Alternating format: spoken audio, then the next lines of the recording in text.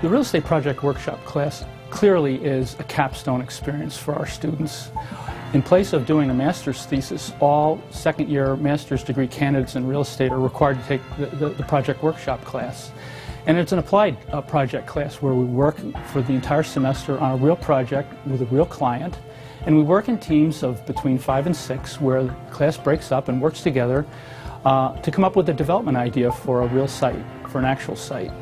And in the course of that work during the semester, the students put together market research, site analysis, preliminary architectural design, marketing and branding strategies, financial feasibility, and projected investment returns.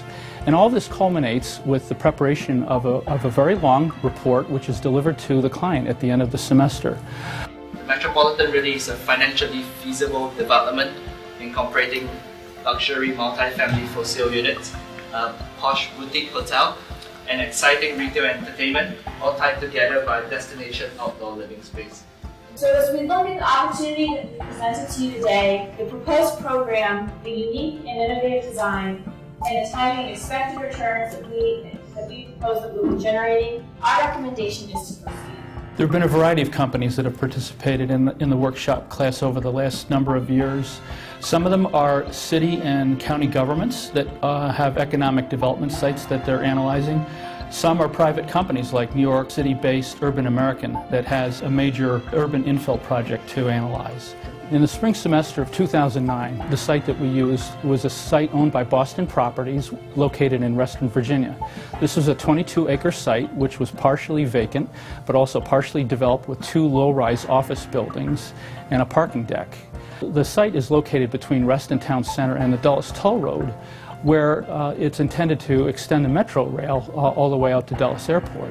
This presented us with an opportunity to use this site to study transit-oriented development and how concepts related to mixed use and transit-oriented development relate to this potential development area, probably years to come.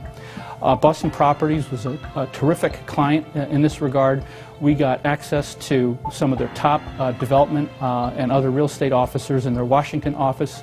They were very active participants in a midterm video conference as well as during the final presentation of the semester.